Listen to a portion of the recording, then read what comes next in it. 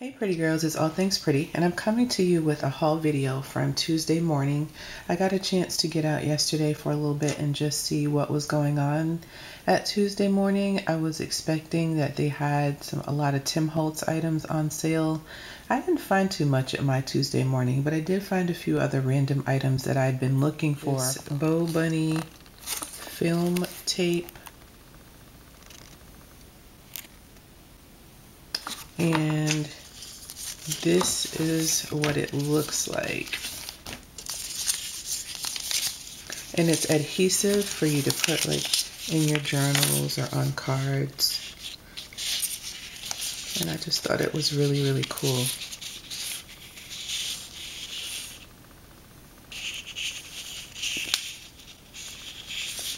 So it'll look nice in your planner. So I got that. I was hoping there was more on the roll.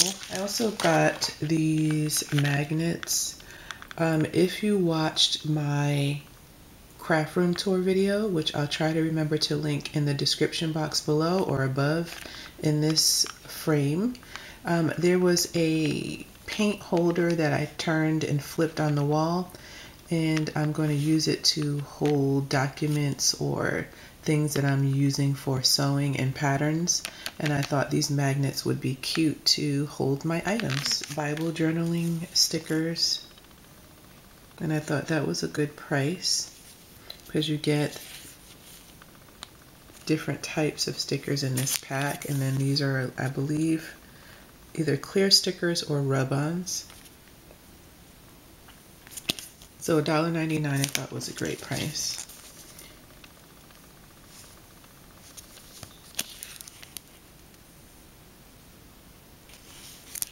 And there. I get this package. I tried to get one of each kind that I was able to find.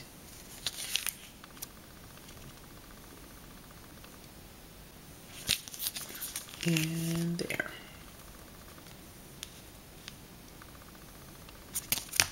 And then the last ones are rub-ons. I really like rub-ons, and they're hard to find, at least the kind that I like. So I thought these were pretty. Jute, which I thought would be great for packaging Happy Mail or things from my Oh My Elefunkel shop. I just like the colors. Normally you just find like the naturals, so I thought it was pretty for these all to be in the same packet. This journal block on other videos for your traveler's notebooks, I liked that it had the ruler here so that you could line up where you wanted to place things or stamp things in your journal, or you could also tear your paper to create wavy edges. So I figured I'd try that out. I'm in love with this stamp, and I automatically started thinking about all the holiday things that I could create with this.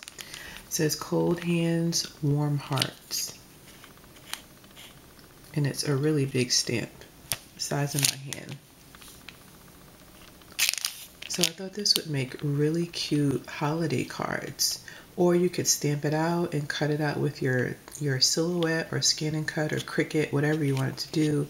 Scale it down and cut out a coffee mug, scale it down, and put this as a decoration on the mug for a card. So many cute ideas. So I found that Spellbinder. They also had, I guess, additional 25% off clearance. And I've seen these, but I've always just walked by them. So I figured I'd give them a try. They're a acrylic soft gel paint. So let's see if I can swatch it out a bit. I don't want to get too much. Ooh.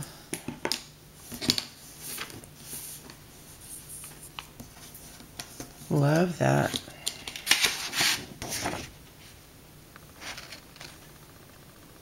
And it's real soft and smooth. I love the way in which it glides on. I wish they had more colors. I think they had limited colors. I think the only other color that I didn't get was green, and only because it was like a neon green and I didn't really care for it. Let's see. And then the last one.